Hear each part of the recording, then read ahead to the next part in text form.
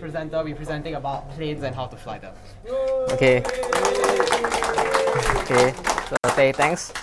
Okay. So I just got my private pilot license. In January. Yeah. So I thought I wanted to share what I learned during my course. Okay. So this is what I'll talk about. I'll first talk about what's inside a light plane like a Cessna 172. I'll talk about how do you plan a flight, and then finally how to make one actually. Okay, so first, what is this Cessna 172, right? It's actually the most produced plane in the world. It's the most common plane in the world. It's not an Airbus, not a Boeing. It's this plane. If you, in case you all don't believe, right, you just go to Wikipedia and just see the list of the most produced aircraft. Really, 44,000 plus made and still counting. Yeah. Okay. Yeah. So you can take a look at the specs. It weighs almost 1 ton. It can go about 3 times faster than a typical car. Yeah. Okay. Okay. So first, flight controls, right? I just start with the basics lah. Like, how does a plane like control itself in the air?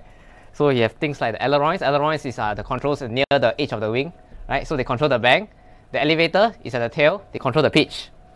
The rudder controls the yaw. Okay. There's something new which I think many of you don't know. There's something called the trim. So an elevator trim, right, is something that is connected here to the is a part of the elevator. So it helps to like neutralize the elevator control. So let's say if you want to do a climb, right, if you keep holding on the control column like that, right, it's going to be quite tiring. So the pilots, they use something called a trim. So it basically centers the control around the up position. So that's what a trim is for. Then another thing is called the flap. So the flap is not in this picture, but it's actually this one over here. This control and this control. So this one helps to increase the lift and the drag of the aircraft. Okay, and this picture, this is the flap. Yeah. A question there. Yeah. Also, can you also like angle sorry, can I take questions after this? Yeah, yeah. My time is quite tight. Okay, so what powers the aircraft? So it's actually this engine. It's actually quite similar to that of a car engine, you know. Yeah, so it's 4 cylinders. Then this one doesn't have a gearbox. So the crankshaft of the engine, right, is directly connected to the propeller. And one thing that is quite unique is that this is a independent magneto-driven spark plug. Okay, a spark plug is something that basically ignites the fuel in the engine, right? For a car engine, right, the spark plug is actually connected to the electrical system of the car. But for aircraft engine, this is entirely independent. So that in case there's electrical failure in the plane, right, the engine can still continue to run. Okay, and the propeller is about almost 2 meters in length. Yeah, and the fuel is F-gas. So it's very similar to gasoline in the car. Yeah. Then the electrical systems, right? This one uses a 28-volt system. But this is not standard across aircraft. Some aircraft, for example, the Piper, I think they use 14 volts. I know for cars, the standard is 12 volts. But for a plane, it differs. So the battery, 24 volts. Actually, electrical system on the Cessna 172 is quite simple, actually. There's not much stuff. So you only have the starter, the clock, the light, and the avionics. Avionics, I'll come to that. Then you have the switches and the circuit breakers. So the switches is below the yoke here. And you have circuit breakers also. I mean, in cars, they have circuit breakers, but it's not so open in front of the pilot, right? Yeah, so because problems happen often. But happen enough for the circuit breakers to be placed right in front.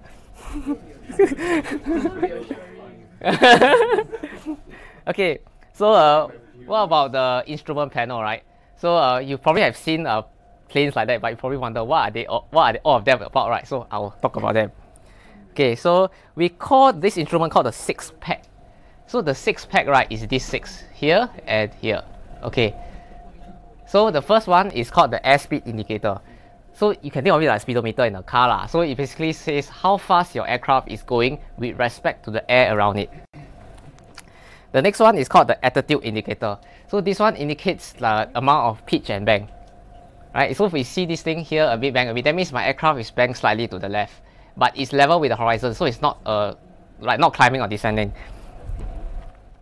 Then the next one is the altimeter, how high the aircraft is above sea level. This one is called the turn coordinator. Okay, turn coordinator is to show like whether the aircraft, when you're doing a turn, there's something called a coordinated turn, whether the aircraft is turning nicely or not. Yeah, to put it simply. Okay, heading indicator, just like compass. Vertical speed indicator, how fast the aircraft is climbing or descending. Okay, then now we come to the control yoke. So the control yoke, this is not a steering wheel. Okay, so the control yoke has these functions. So let's say if you want to make the airplane pitch up, like so, it's basically like that. Pull up or push down to pitch down. Then to bang right is to adjust the ailerons, is just to turn like that.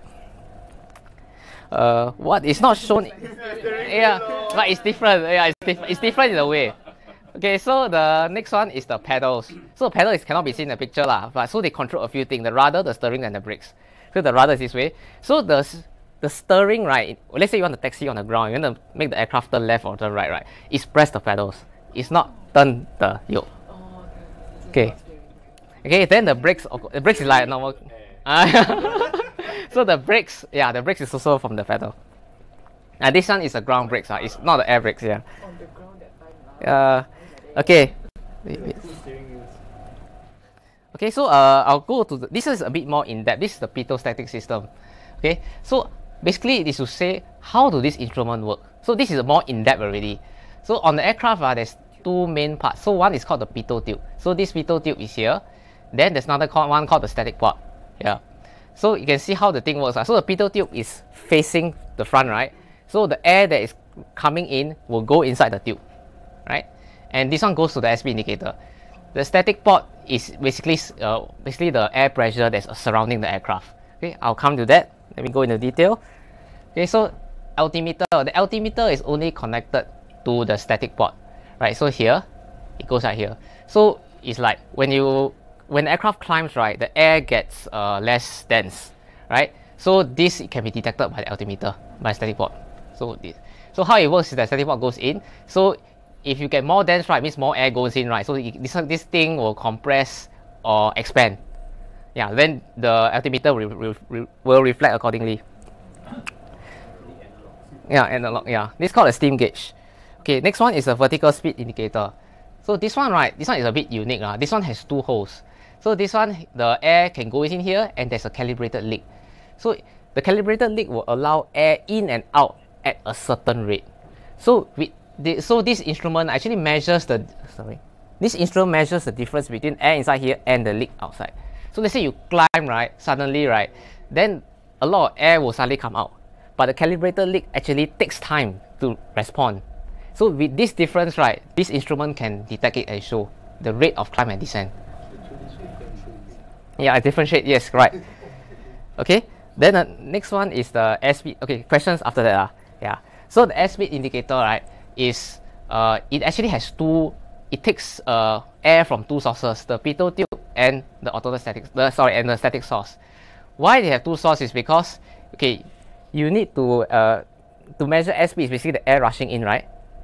But this one has both the dynamic and the static component. Where's my mouse? Yeah. So by actually having a static pod there, the static pod cancels away the static component of the air coming in here. So you get the pure dynamic pressure, which is used to measure the airspeed already. Okay, this one, the other instruments lah. So these are all pure gyroscopic because they just deal with orientation of the aircraft, not the movement of the aircraft. Right, so if the aircraft do this, right, then the gyroscope will keep the instrument stable while the aircraft like does this. Yeah. Okay. So now is avionics. So avionics stands for aviation electronics. On the Cessna is pretty primitive lah. So they use AM radios and this VOR. So actually AM radios is still used even at the most state of advanced aircraft today. It's a standard. They don't use FM radio. The reason is because AM radio, right, let's say if two guys transmitting, right, they will actually overlap. If FM radio, right, one of them will actually overwhelm the other one. So in aviation, they want this to happen. In case two persons transmit at the same time, you still can hear both. Then this VHF, right, omnidirectional range navigation radio, right, is actually to help navigate. So there are many VOR stations in the world. Even in Singapore, I think there are 3 of them. So because aviation is quite traditional, GPS is still not considered primary. VOR is primary because GPS can fail. And VOR is more accurate because you're actually closer to the ground than to the satellites in the air. So it's actually more precise, the VOR. Well, of course, they still have GPS, and GPS has no map. This one they just tell you that if you want to go somewhere, they tell you the direction to turn to. Okay, transponder. So transponder is a device that will actually reply to the ATC radar what is the code you are in. So for example, this transponder is squawking 0201. So when I key there, ATC can identify, oh, 0201 is my aircraft. Autopilot, they have, but okay, this particular aircraft, autopilot is inoperative. But because it's a training aircraft, so the school want us to fly by hand, stick and rudder all the way. Yeah, no, too simple already, autopilot. But autopilot is very simple. It cannot take off and land. It can only maintain a particular heading. And I think speed, I'm not sure speed whether can or not, but very simple one. Not compared to the modern like the Airbus or Boeing aircraft. Okay, so now I come to the planning and making the flight. So let's say if I want to plan the flight, how does a pilot do it, right? So let's say if I want to start and end at this starts here, I want to go here. So the many considerations go to it. Like the obvious way, maybe I take a straight line, right? But the straight line is not always possible because, example, right, there's an airport here. This is actually a military airport. So may not always possible to just cut like that. So maybe another way is I need to cross east or cross west. Why I take such a roundabout way is because there are many airspaces here. So all these lines indicate airspaces at certain altitudes where I cannot easily just go through unless I have special permission, right? So I need to take this kind of way. And if I do this kind of way, right, obviously it may seem east-west is better, right, shorter, right? But there are mountains here. So you need to consider, because if your aircraft can actually climb above the mountains or not, right? Then things like nearby ports, in case there are emergencies, where can I land? Navigational aids, things like the v5.0 station that can help me, right? So all this consideration. Then I make a flight plan. Wow, so many, right? So many numbers, right? Actually, most of the numbers is because of something called the wind correction. Like if I want to go from this place to that place, I cannot take a straight line because if there's a wind blowing right, I will drift off course. So I have to actually calculate the angle that I need to turn towards the wind to compensate for the wind drift. Yeah, there's all the other like fuel. I need to calculate how much runway do I need and so on. Yeah, a lot of considerations. Then after that, weight and balance. Yeah, so I need to actually do this so that to make sure that I don't overload the plane. So things like for example, all these passengers, right? I need to fill up this form, fill in a moment. The moment is like the distance to the fulcrum. Then I get the weight of everything. Then after that, calculate center of gravity. Make sure that center of gravity is within the safety limits. So it means that, see, let's say if I take our passengers next time, I need to ask the weight of everybody. So a sensitive question, I know, but then have to ask, if not, might have problems. Yeah. So personal equipment, quite a lot, so I pass around. So pilots, right, do something called a knee board. So it's like tied to your knee. So you can look up information quickly, I just pass around. Yeah. Then a slide rule. This is a circular slide rule. Yeah, so I use that because they have calculators, but in case calculators can fail. So during the test, right, the instructor wants us to use the old-fashioned way. And the plotter also, like to find my heading and all this. Pass around. Then I have an aviation calculator here. Yeah. Yeah, special, yeah, you can pass around. Yeah. Yeah. Yeah, my headset, in case you want to see. It's a different type. Yeah. This is actual headset I use. Okay, then after that, what I do, I need to actually prepare paperwork. No, verify paperwork. Make sure the airplane is all the maintenance is done properly. Then I need to make sure all the paperwork is on board. If not, I cannot fly. If I fly a plane that is not airworthy, it's actually an offense. Then do a check. So many checks, right? Make sure the lights are working, make sure instruments are working, make sure the fuel is top up. People got fly a plane with empty fuel tank, then they die. Yeah, all this law. Okay. Oh, sorry, the card I didn't bring. The card is in my bag. Yes, the card is in my bag. Yeah. So this one is actually to sample the fuel. Okay, so what I just did is I asked for takeoff clearance. He didn't understand you. Yeah, he's already very busy. That's uncommon. 2441 Echo, Montgomery check, runway check, right, course takeoff. Wait, right, clear for takeoff, 2441 Echo. Okay. So I just fast forward. I see. I take off. This one I'm talking to myself.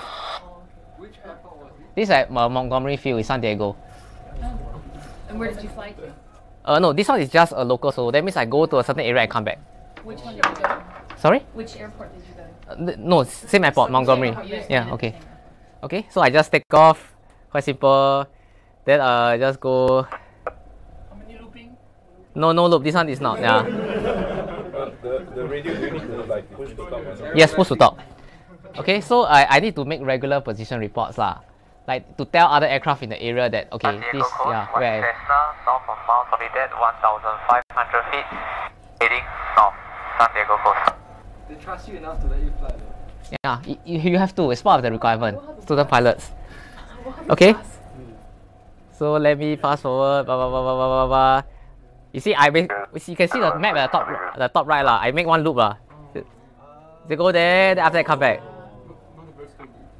How do you have telemetry back into the video? I use GPS on my phone, then I sync later.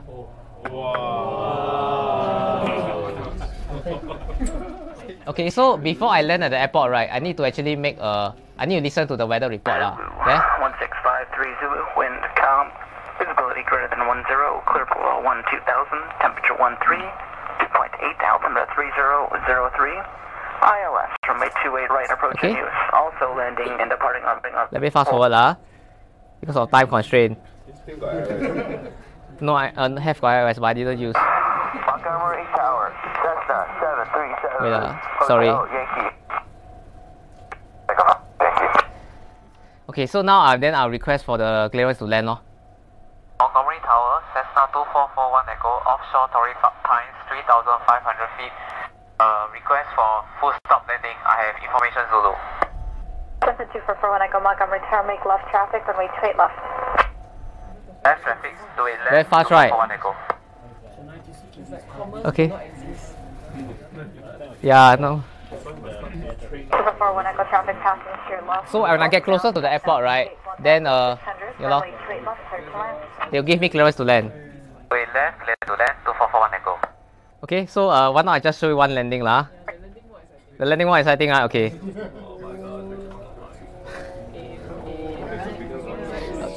You see you shake right? Yeah. See all the squirrels Yeah. Oh, there's no Crash. If you crash, I wouldn't be here already, right? Okay. Okay, so that's all lah. Okay. Okay. Okay, so after landing, what do I do? I need to push the plane back. The plane has no reverse thrust. So if I, for example, the parking lot is here, right? Then I plane comes here, right? I need to push it back this way. Actually, how heavy is it? Yeah, there's a weight is about 1 ton. Yeah. So this is a tow bar and then push back. So it's essentially a lighter car. Yeah. It's still very difficult to push back. Okay, so record the timer. Then after that, I need to do all this. You know, the car you don't care, right? This one I need to put this thing, put the net, then the chain, and then the wheel chock. Some people do. Yeah. Okay. So I've run out of time already. So yeah, that's all. Any more questions? Ask me after this lah. Okay. Now to me. Never